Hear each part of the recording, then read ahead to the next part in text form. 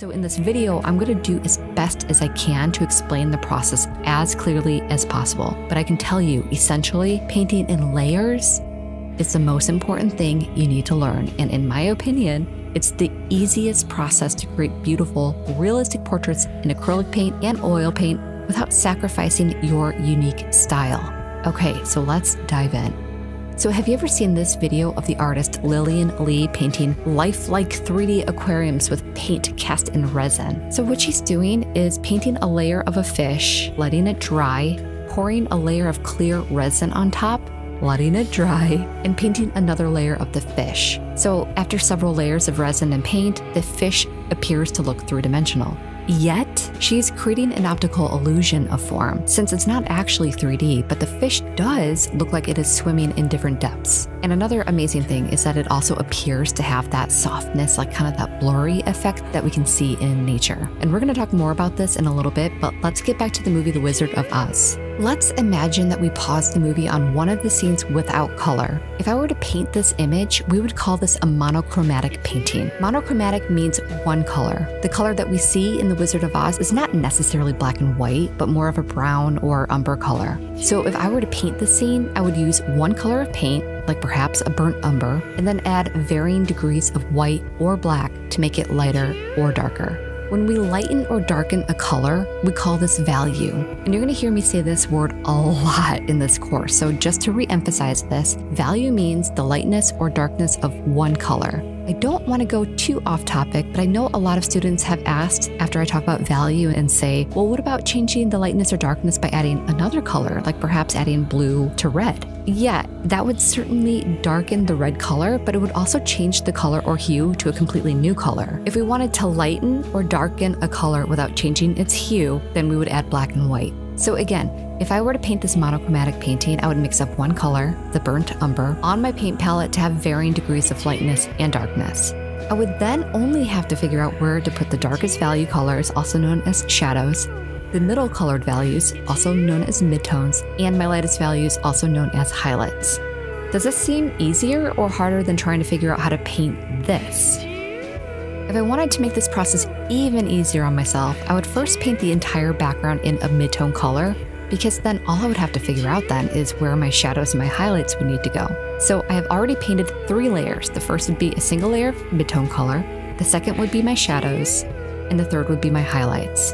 Now I am saying layers because when I imply that there are layers of paint, I am implying that each of the paint layers has dried before adding paint on top.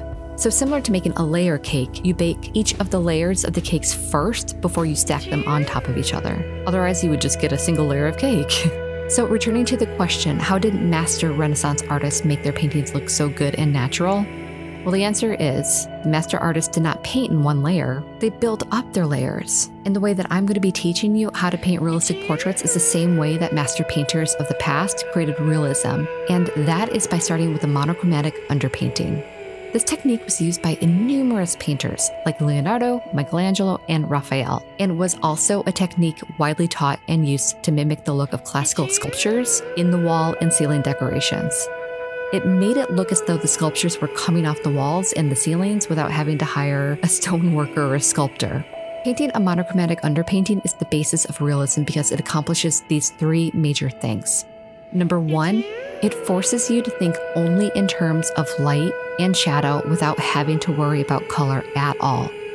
Number 2, by creating an underpainting, you can achieve an even distribution of light and shadow across your entire painting. And this means the foreground, middle ground, and background. It's just going to have a more realistic overall image. Number 3, your underpainting acts as a foundation for the painting as a whole, because the color that we will add on top are going to be thin, transparent layers of glaze. So this means that once you finish your underpainting, you're going to have a pretty good idea of how the final product will look. This leads me to the next layer of our painting process, and that is the glazes. But what are glazes? A glaze is a thin, transparent layer of paint that is applied on top of an already dried painting. Glazes are built up in layers in order to create more depth and realism, and because each glaze is transparent, the colors underneath will shine through and affect the final color of the glaze. So are you confused yet? Let's go back to Lillian Lee's fish. Lillian was able to create realism in her work by physically separating each layer of paint with a resin epoxy. The slight separation between each layer of paint allows light to bounce off the painting in a way that creates dimension. When we look at Lillian's fish, we can see the different colors because the light is reflecting off the painting in different ways, based on how deep or how shallow each layer of paint is. The colors of each layer of paint are also affected by the colors of layers below it. Lillian Lee's work makes use of the optical illusion stereopsis, or binocular vision. This is when each eye receives a different image because they are in slightly different positions on one's head, meaning that we are able to perceive depth perception.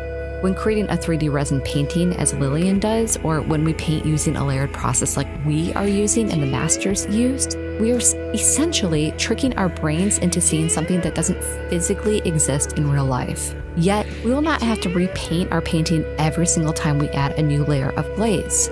Most of our work will already be done because of our underpainting. The glazes we will be using will be transparent with just slight tints of color. So let me give you an example.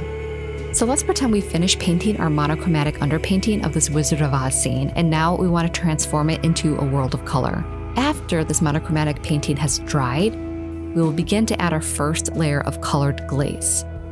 The key is to be patient enough to let every layer of glaze dry in between applications, and this way you can see the colors of the layers below it, achieving a similar effect that Lillian does with the stereopsis illusion. So I know it may seem like a lot, but don't worry if you're not fully grasping it yet. We're only at the very beginning, and this is only an introduction. We're going to be covering all of this more in depth as we move forward, but for now, understanding the basics of layering is the most important thing. Because when you progress through the lessons, each one is going to help you fit another puzzle piece into the puzzle of how the painting process works together.